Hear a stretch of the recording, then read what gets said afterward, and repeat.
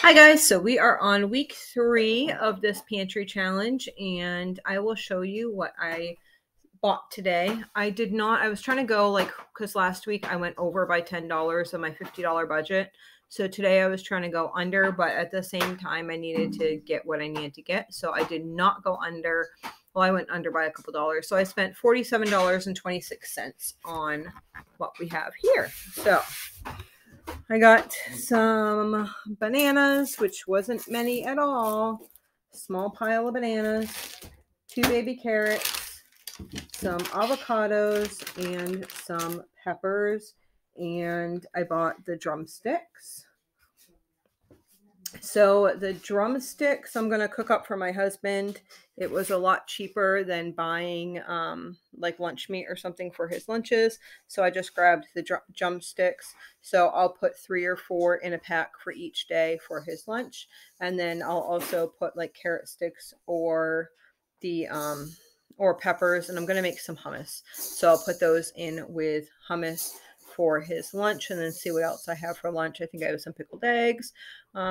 I don't know. I'll see what else I have in the cabinet to throw in with his lunch, but he needs things that he can like grab and drive at the same time. So chicken legs are okay. Sometimes I'll wrap up. I mean, a sandwich is ideal, but we're trying not to do so much bread. So I'll wrap up like lunch meat.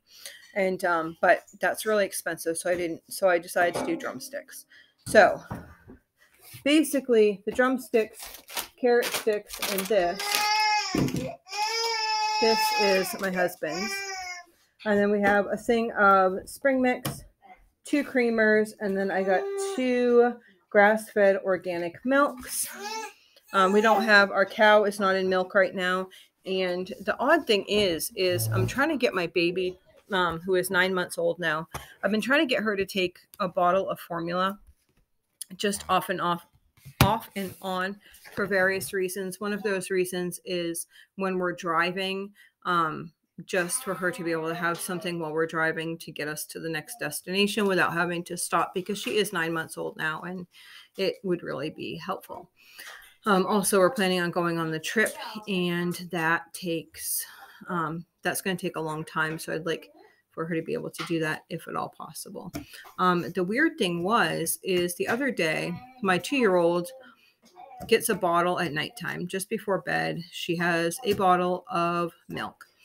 And the other night she took the baby's bottle of milk and started taking my 2-year-old, my baby who's 9 months old, took my 2-year-old's bottle and started drinking it of milk, cold milk.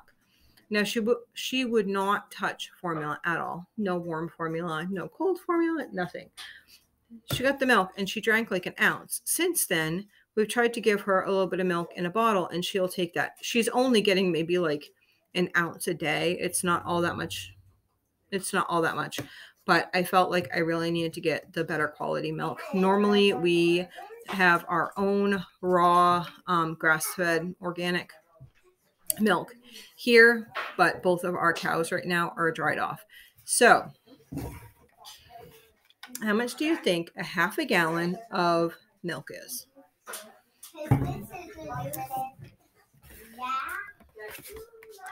$6.98. So $12 for a gallon of milk. So that's what we got. That's all she wrote. That was in my $50 grocery budget. My grocery budget is just including food. I'll show you what else I got. I only got a couple things. I got juice boxes. I did not count those in my budget because those are actually not for our household. We like to serve other people in different ways and whatever. So if opportunities arise, I also had bought some peanuts for something else, which was really cool that somebody is doing a ministry to help like just to bless tow truck drivers. And that is so awesome. I mean, just thinking of all these different people that serve us, our community members that serve us, is just awesome. Anyhow, we bought some various other things that I did not include in this grocery haul. One was juice boxes and animal crackers for the library. And then I bought a bunch of peanuts for that. And then I bought these juice boxes here, which I'm not quite sure if I'm going to bring these to library next week or if I'm going to possibly bring them to church. I'm not quite sure. I don't even know. But I know that people are always looking for juice boxes. So if we're going to go to any event, I like to bring a thing of juice boxes. So those will go for that. Okay. So my little girl has decided that she wants to try and go on the potty. And she has gone poop on the potty quite a few times this week. And she's been like going in the grocery stores and stuff, which is really unheard of. I don't like potty training until they're at least 3. And she is 2. Let's see, she was 2 in October. So anyhow, we got a big old case of pull-ups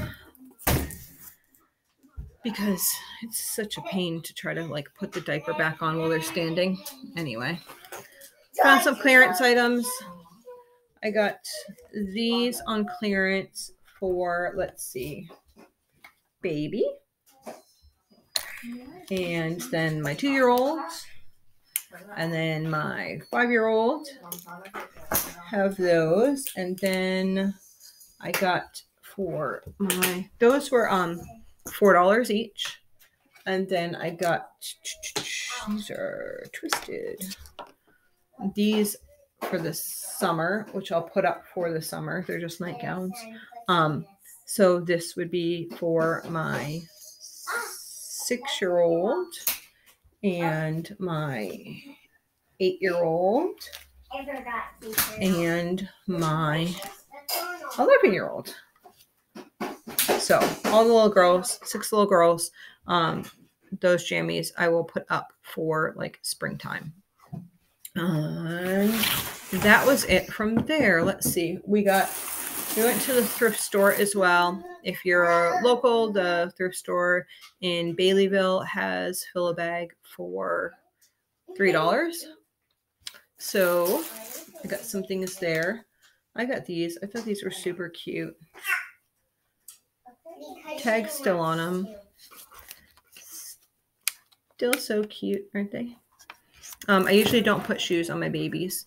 But I bought those thinking that if we were going to be going somewhere, she's starting to like pull up on her feet now, but I like that they're nice and soft. But she's starting to pull up on her feet now. So I try to get something. So if we're someplace, then she would be like standing on something. Anyway, I don't know if it'll work or not. And then just a little snuggly. Then I got myself some shirts, just t-shirts. I was looking the other day and I have 7 shirts. And of those 7 shirts, 3 of those are kind of like gardening shirts. Like they have sayings on them that are actually like say something about gardening or canning. And then another shirt is like a Christmas shirt. So I figured, so that was 4 out of the 7 actually have sayings that aren't really like appropriate to this time of year. So I ended up just buying a couple of shirts in the fill a bag. I don't know. I kind of like this here, and it would be easier to nurse in if I was wearing like something underneath it. I have to see, because I'm kind of like one of those people that you put on these fabrics and it's like, if the fabric feels weird, then I can't wear it. But for fill a bag, I figured I'd give it a try. And then, I don't know, just another t-shirt, a couple different t-shirts. Couldn't tell how they would fit me. And then I got this sweater. Okay, so the real reason I got this sweater is for these. So yesterday we went to the city and I got a couple things at the thrift store. So what I'm trying to do, we've made all the dresses for Colonial Williamsburg, and now I'm trying to get the boys' costumes for Colonial Williamsburg. And I thought these buttons were really cool. So there's 6 of them all together. So I don't know if I'm actually going to use these or not, but I was like, ooh, I like those.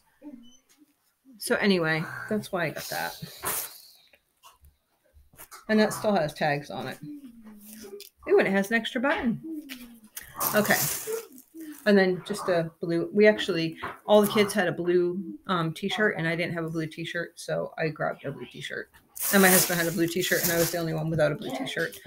Some of you know that a lot of times when we go out places, I end up wanting like everyone to be in the same color, so that depends where we're at, but I like to know what my kids have on for two reasons. One, a lot of times I'll have them wear red.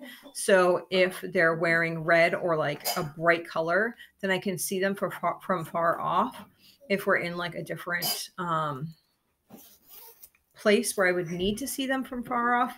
This is a long sleeve shirt. I just said I didn't have a blue shirt, but this is long sleeves, and I wanted a short sleeve shirt.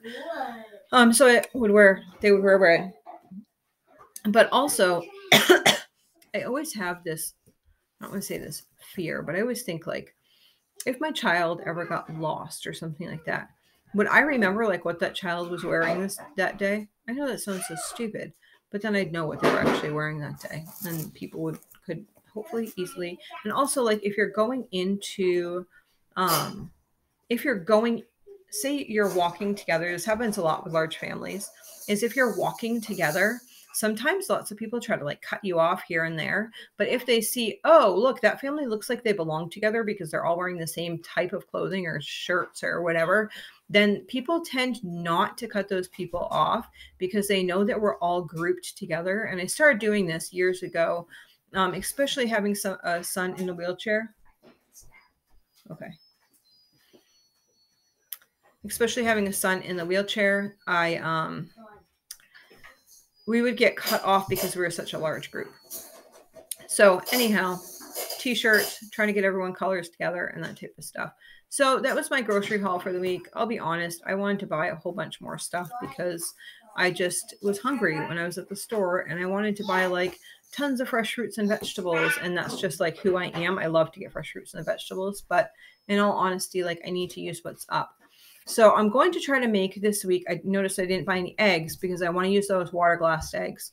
So I'm thinking tomorrow that I'm going to make a bunch of different batches of quick breads to make into muffins and quick breads for us for this week. So I will try to get a video up with that for probably tomorrow. We'll probably do that. So we'll talk to you later. Bye.